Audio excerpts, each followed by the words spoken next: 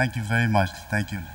Thank you. You have been, I think, way too kind towards me. Excellencies, esteemed members of the faculty, students of the university, ladies and gentlemen, I'm truly grateful to you all for inviting me here today. But from the beginning, I must say that this doctorate, like the privilege of receiving the warm affection of so many Thai people, is an honor that I feel I do not deserve.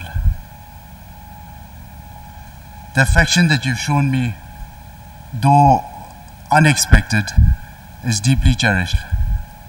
I feel humbled and can only hope that I will begin to earn it by being a good human being, a better servant to my country and to the people of the world. Today, for all the kindness that you've shown me, I am happy that I have this opportunity to thank you and to share some of my words and to share some of my thoughts and feelings with you. Now, let me first begin by talking about Thailand.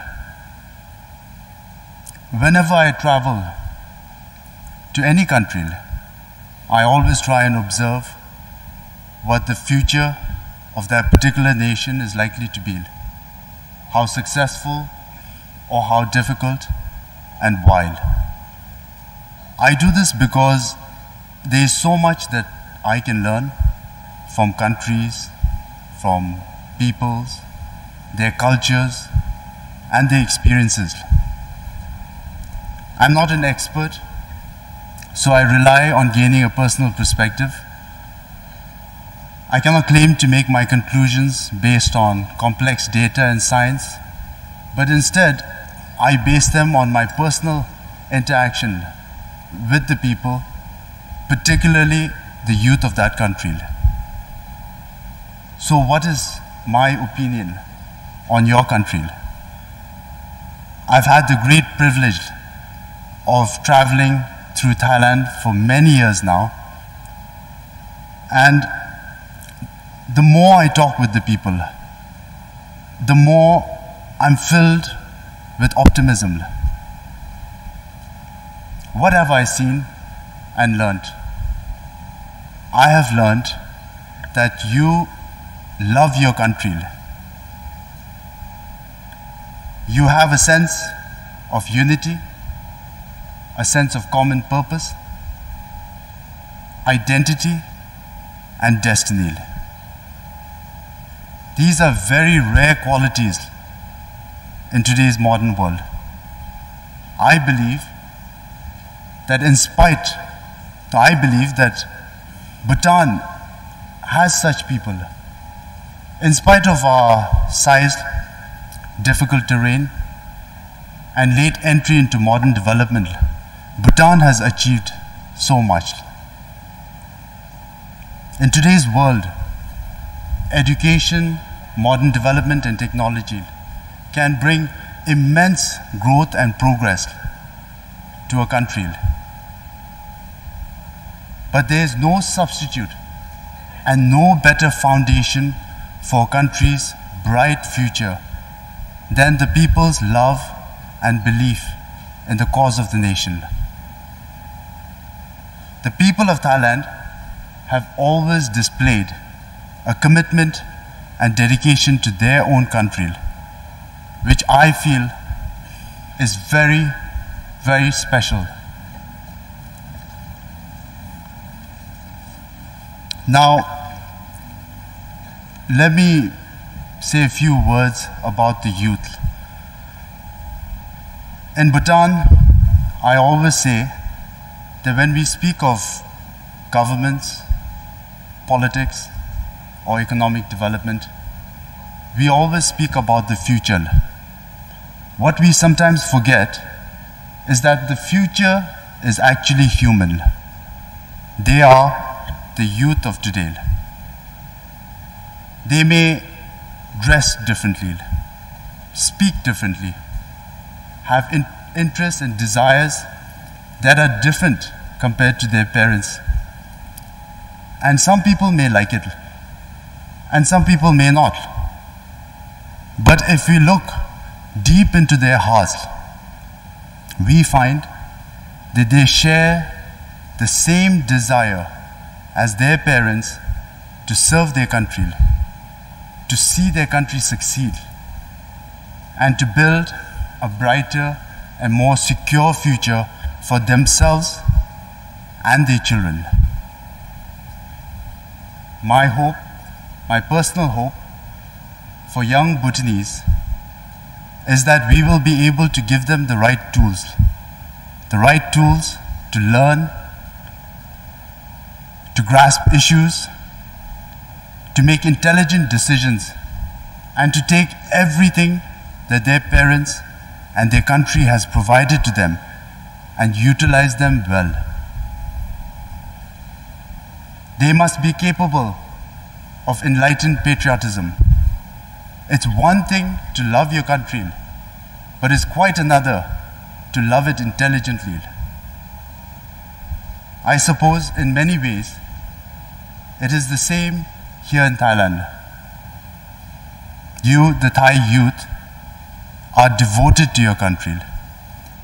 With the right tools, you will take Thailand to greater heights.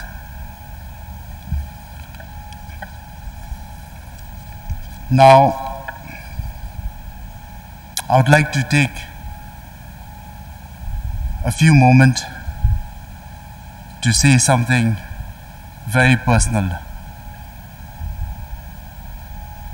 This year was a very special year as you celebrated the 60 years of His Majesty's reign. Let me tell you, it was a very special year for me as well. I've always had an interest in Thailand. My interest in your country mainly stems from my deep love and great admiration for His Majesty the King. I've always believed that His Majesty is a gem among gems, and that is why it was a distinct honor for an audience with His Majesty the King in June of this year, which I will never forget. This is a memory that I will always cherish till the rest of my life.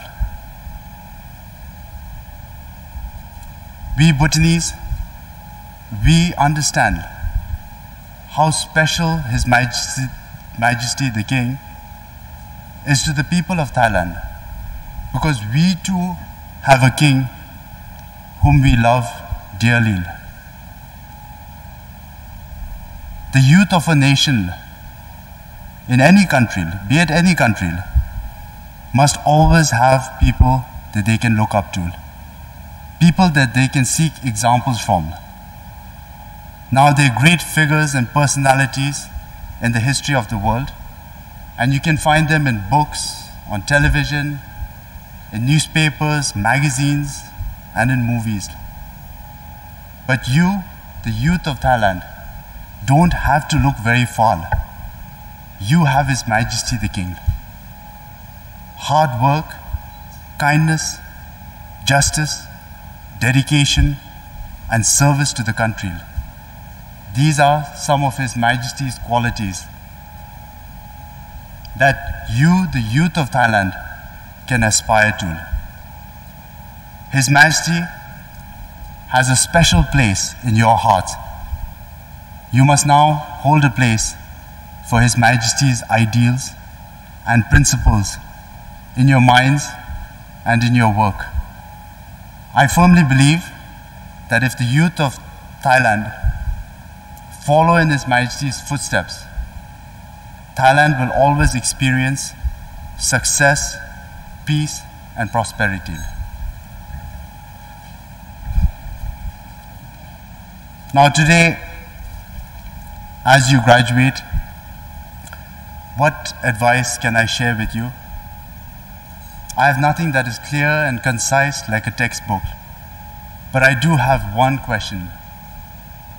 What is our duty as the youth of a modern world, filled with endless opportunities, symbolized today by all of you leaving university with high qualifications, ambitions, and promise?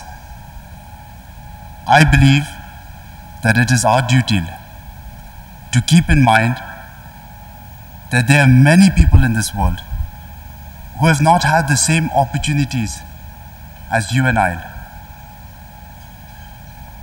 We must bring about a world in which they too can be given a chance to realize their potential. But to accomplish this, we must first excel in whatever we do as individuals, accept our responsibilities as citizens, and share a concern for the welfare of all of society now and generations into the future. This is the essence of the development philosophy of Bhutan, cross-national happiness. It is very simple. We all have a conscience that tells us right from wrong. Cross-national happiness seeks to be the conscience in each one of us as we go to work as civil servants, as farmers, as teachers, and as businessmen, reminding us that as we carry out our duties, we also have a great responsibility to the greater good. Cross-national happiness is the bridge between the pursuit of economic growth and the practice of the fundamental values of kindness, equality, and humanity.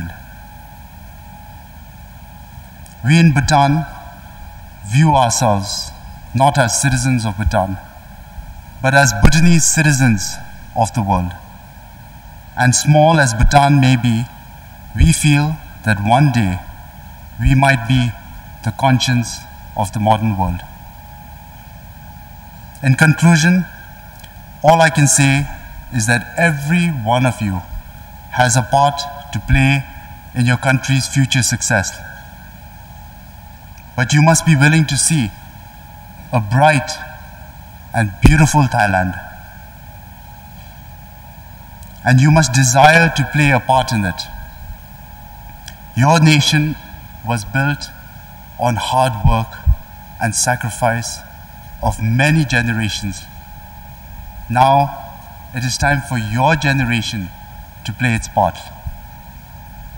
I wish all the students graduating today success and prosperity as individuals and a bright future as good citizens of the beautiful kingdom of Thailand.